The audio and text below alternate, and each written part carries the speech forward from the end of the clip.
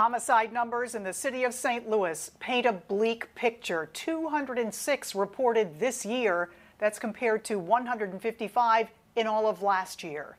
Thanks for joining us. I'm Kay Quinn. Ann Allred has the night off. And I'm Mike Bush. 2020 has already reached its highest homicide rate per resident since 1993. The I-Team's PJ Randawa takes a deep dive into the numbers affecting some neighborhoods more than others. In some St. Louis neighborhoods, crime scene tape doesn't come down for long. In Walnut Park West, there have been 34 homicide reports in the last 5 years. That's a lot for a neighborhood with just about 3,000 residents. It's right next to Walnut Park East and Wells Goodfellow, where homicide rates have been almost as high.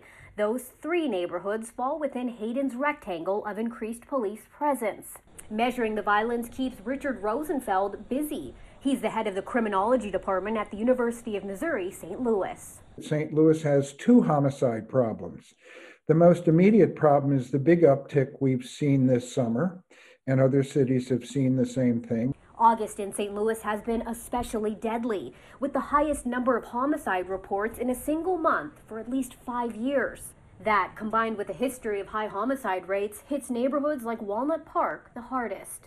It's a function of persistent and high poverty rates in the city, persisting levels of joblessness, especially now, given the impact of COVID on the economy,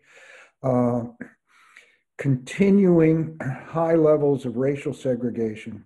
Reducing violence is the focus of several law enforcement initiatives like Hayden's Rectangles, Cure Violence, and the Department of Justice's Operation Legend, which came to St. Louis in August. During a pandemic, law enforcement says it's harder to see efforts making a difference. Police presence and police activity are way down in this year compared to last year at the same time. Unfortunately, with the pandemic, we've had to quarantine people. We've had social civil unrest, so we've had to deploy resources in a lot of places, which causes us to lose visibility at times. Major Day says Operation Legend has been a big help to police, making more than 300 arrests for violent crime in St. Louis, 33 of those for homicide.